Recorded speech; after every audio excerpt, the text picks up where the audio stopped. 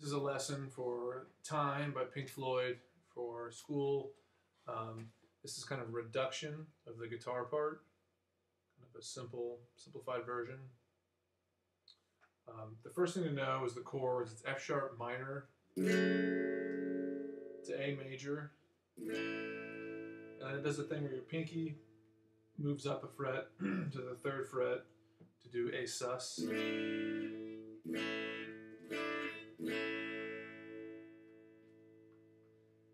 And then it goes down to E major, and back to F sharp minor. So if you just practice that a few times, F sharp minor, A major, E major, back to F sharp minor. That's kind of the gist of the rhythm guitar part. So again, you have 1, 2, 3, 4.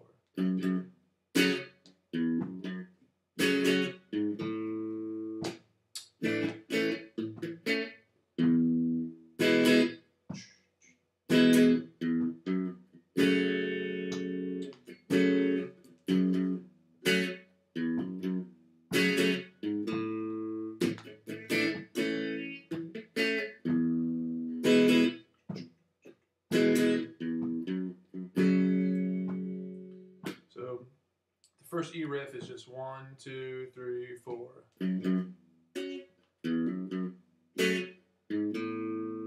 Fourth fret to open A. So you have.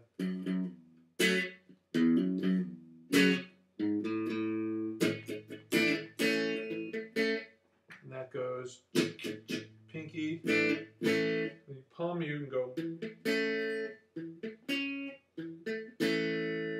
So.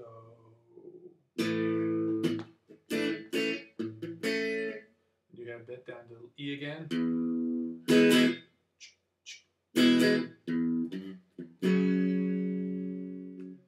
And all these are real percussive. So you have 1, 2, 3, 4.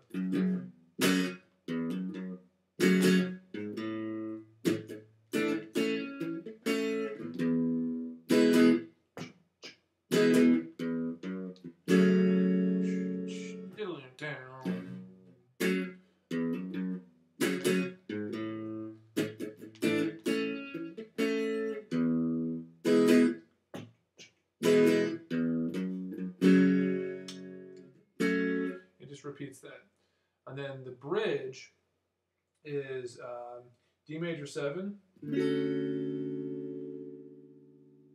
which you should know this one from class, just regular A string D major 7. Then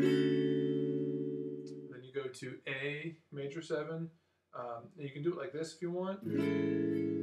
So this is 5th fret, and then pinky on the 7th fret, and then middle and ring on the next 2 strings, 6th fret, and then bar. Or you can just play it like this if you want. So pinky bars, play like that.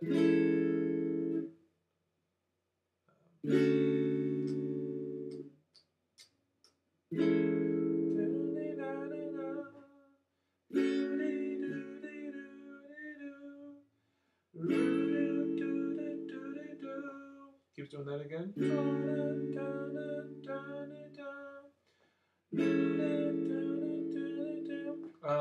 Then it does the next section, which is D major 7. Again, you should know all these from class. D major 7 to C minor 7 to B minor 7, and then do a. So it's a whole step bend to E major. And back to.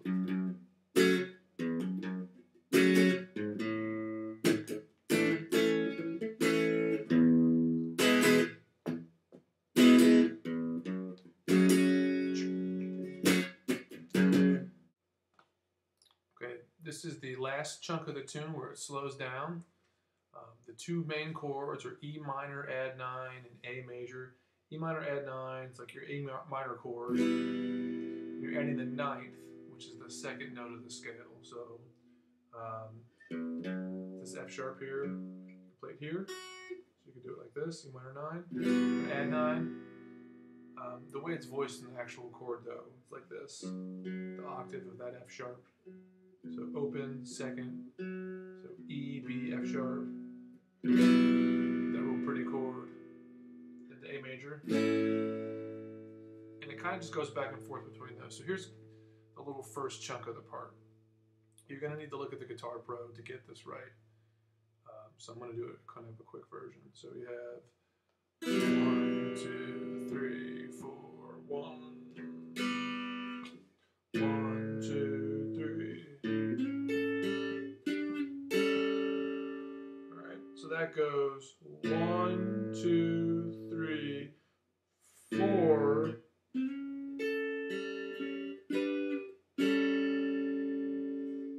And what this shape is like an A major chord.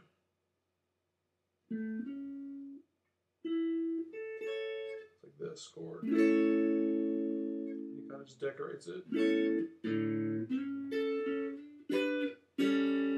Back to. Now the first time through it does the.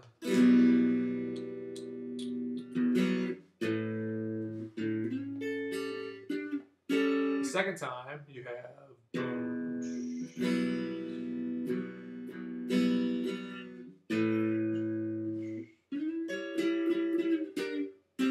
Oh, there it is.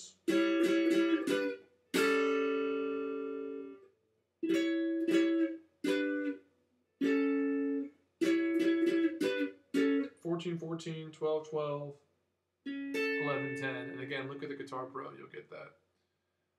So that's the intro. That's the only part I'm really concerned about you having played exactly the way it goes. So you have 1, 2, 3, 4, 1, 2, 2, 3. 2, 3, 4. 1, 2, 3. It goes back to that chord.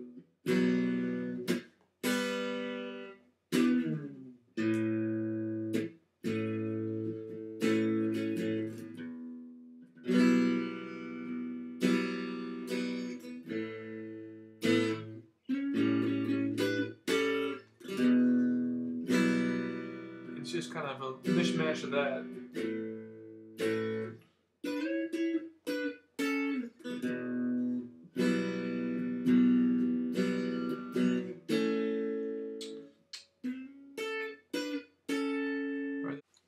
Here's the last chunk of the song, the outro, C major 7, which is just an A string major 7 chord on the 3rd fret, to B minor 7, to F major 7, which is a little weird. So you go 3, 2, 1, O, to G major, then it's the Hendrix chord on D, and then almost the same chord, except your pinky moves from the 6th fret down. So you have that with the flat 9, whatever that is, to B minor. Those chords from close up. C major 7,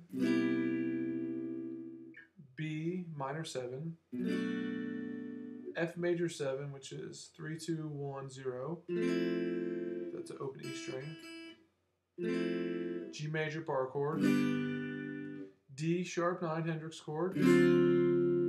This altered D7 chord, which is 5, 4, 5, 4. The half diminished chord to B minor. So the tricky part is the D7 Hendrix. Then you morph that to the 5, 4, 5, 4, which is the D7 half diminished, to B minor. When I say Hendrix, it's that chord. Just take it down on D.